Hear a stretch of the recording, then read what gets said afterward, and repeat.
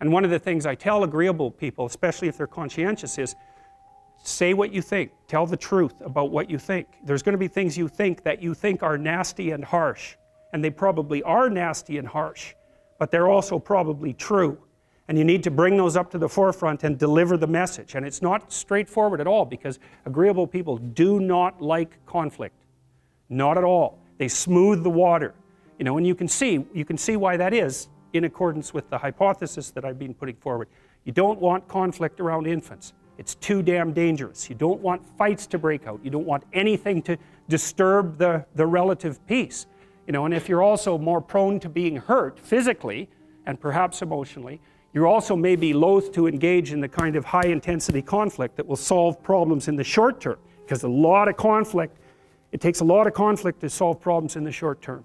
And, you know, if that can spiral up to where it's dangerous, which it can if it gets uncontrolled, it might be safer in the short term to keep the waters smooth and to not delve into those situations where conflict emerges. The problem with that is it's not a very good medium to long-term strategy, right? Because lots of times there are things you have to talk about because they're not going to go away. But agreeable people, especially if they're really agreeable, are so agreeable that they often don't even know what they want, because they're so accustomed to living for other people and to finding out what other people want and to trying to make them comfortable and so forth, that it's harder for them to find a sense of their own desires as they move through life. And that's not, look, there's situations where that's advantageous, but it's certainly not advantageous if you're going to try to forge yourself a career. That just doesn't work at all. Kind of understand that. Now the advantage to being agreeable then is that you're good in teams and you're very much likely to give other people credit. The downside of being agreeable is that you're not very good at putting forward your own interests. You know, again, this is a hypothesis in development, but I think what's happening is that, you know, your temperamental proclivity allows you to lay out a kind of radical simplification on the world. That's part of the advantage of having a temperament. So if you're a conscientious person, the world is a place to go out there and work. If you're an open person, the world is a place to go out there and discover new ideas and do artistic things. And if you're an agreeable person, the world's a place to go out there and establish intimate relationships. And they're simplifying perspectives and simplifying personalities. They're the manner in which you're adapted to a particular niche.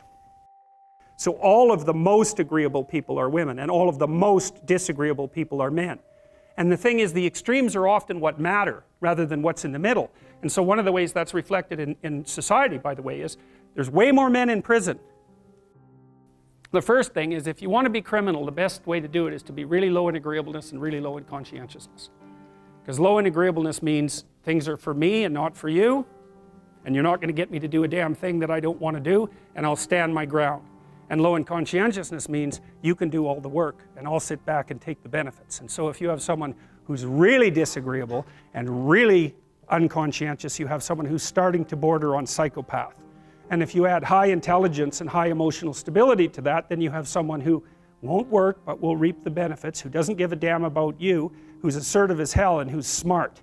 And a person like that's also going to be charismatic, because extroverted disagreeable people are kind of narcissistic, but they'll put themselves forward strongly, and if they don't show any signs of fear, that also indicates that they're confident, and it's easy for people to confuse that with competence. And that's how psychopaths get away with what they're doing, although they have to move from person to person because their reputation will track them. So okay, so agreeable people are compassionate and polite. What are disagreeable people like? They're tough-minded, they're blunt, they're competitive, and they won't do a damn thing they don't want to do. So it isn't exactly that they're aggressive, although they will push you the hell out of their way if you're in the way. They're not like volatile like you are if you're high in neuroticism. It isn't defensive aggression, it's more like predatory aggression. It's dominance behavior. And so for someone who's highly disagreeable, they look at the world as a place in which they can compete and win. If you ask a disagreeable person what he wants, say, or she wants, they'll tell you right away. They know. It's like, this is what I want and this is how I'm going to get it. Because they'll tell you things, not only will they tell you things you don't know, they'll also tell you how to see the world in ways that you don't see it. And they'll also have skills that you don't have, that you could develop. So for example, if you're an introverted person, it's very useful to watch an extroverted person, because the extroverted person has ways of being in the social world that aren't natural to you, that you can use to improve your toolkit. And if you're disagreeable, one of the best things to do with disagreeable people, especially if that's alienating them from other people, for example, because it can, you know, people treat you like you're a selfish, arrogant son of a bitch, and maybe that's because you are. It's like, okay, so what do you do about that? One of the most promising treatments, let's say, for that is get the person to do something for someone else once a day, just as a practice, and learn how to do it. Maybe you can wake the circuit up, you know, if you think that it's lying dormant in you, which is probably right.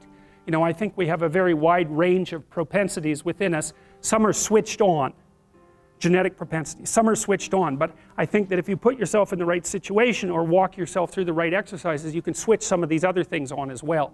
But it takes work and dedication and discipline to do it. Right? You shouldn't work at cross purposes to your temperament because it's just too damn difficult.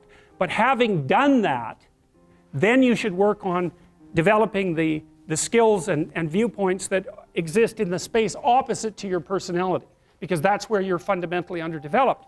And that way I think you can extend out your temperamental capability across a wider range. And to me that's roughly equivalent as bringing a richer toolkit to each situation. You know, so if you're hyper extroverted, you should probably learn to shut up at parties now and then and listen just to see what's going on, to see if you can manage it, you know.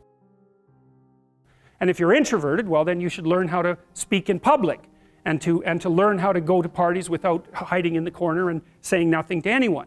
You know, and if you're agreeable, then you need to learn how to be disagreeable so people can't push you around. And if you're disagreeable, you need to learn how to be agreeable so that you're not an evil son of a bitch, you know.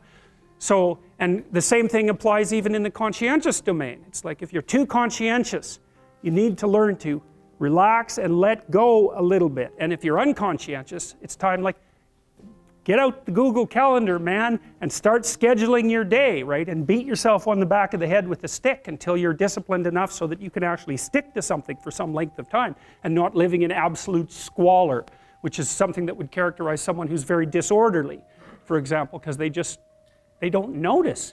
It doesn't bother them, disorder. It's like, maybe they can see it, but it doesn't have any emotional valence, and so it doesn't have any motivational significance.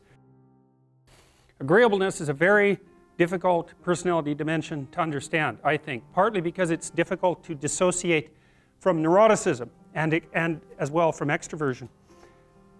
Because agreeable people like you, and so that kind of sounds like extroversion, and disagreeable people sound like they're hard to get along with, and they sort of are, but people who are high in neuroticism are hard to get along with too, and they tend to be volatile and irritable. And so most of the time if you're engaged in a contentious issue with someone and emotions flare, it usually has more to do with trait neuroticism than with disagreeableness per se.